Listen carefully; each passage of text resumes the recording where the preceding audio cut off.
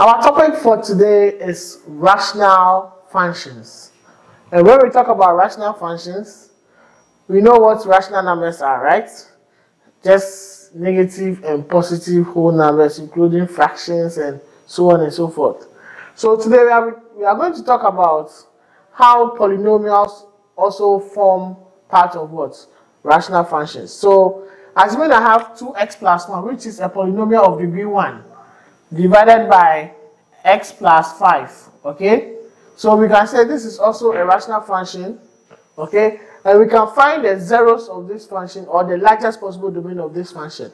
And we've been able to talk about the largest possible domain of a function already, okay? So assuming I have a function p of x to be equal to 3x minus 1 over x plus 1 and x minus 5. And I ask you to find the largest possible domain of this. So you can tell me the largest possible domain is equal to x such that x belongs to all real numbers except when the denominator is 0. So the denominator becomes 0 when x is equal to negative 1, except x is equal to negative 1 and positive 5, okay, respectively. So these are the numbers that will make this function p of x undefined. Now, assuming I ask you to find the zeros of p of x, okay, so what value will make this function 0? So 0 over any number, you know 0 over any number is what? 0. So what will make the numerator 0? So when I have 3x minus 1 is equal to 0, 3x is equal to 1, x is equal to 1 over 3. So you realize that when x is 1 over 3, the whole of this function becomes 0 because I'll have 1 over 3, 3 will cancel 3, 1 minus 1, 0. 0 over any another number here becomes 0, okay? So the zeros of this function, so the zeros of p of x is equal to, the zeros of p of x is equal to what? 1 over 3. So for when x is 1 over 3, we shall have the zeros of this function.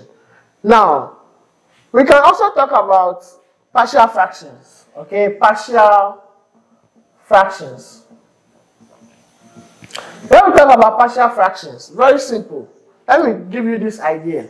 Assuming I have 3 over 5, and I write this as 1 over 5 plus 2 over 5. Then I ask you, is this the same as this? Yes, of course.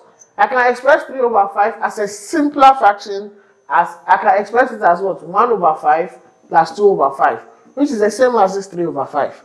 So being able to express a polynomial, okay, to be equal to just a combination of 2 or the addition of 2 fractions, which are also polynomials, we say we express it as what? Partial fractions. And we have so many, and then we have different types of partial fractions. We have ones with the denominators being linear. The other one is the denominators being what? A quadratic function. Okay, and then the other one is a denominator which has what? Repeated factors. And then when it is an improper fraction, we also have a way of writing it as what? Let's say a partial fraction, okay? So when it is an improper fraction, we try and then do the normal division. We have our quotient, then we have the divisor, and then our dividend. We just express it that way, and then we solve it as what? Partial fractions. Now, let's go ahead and then solve some examples under partial fractions.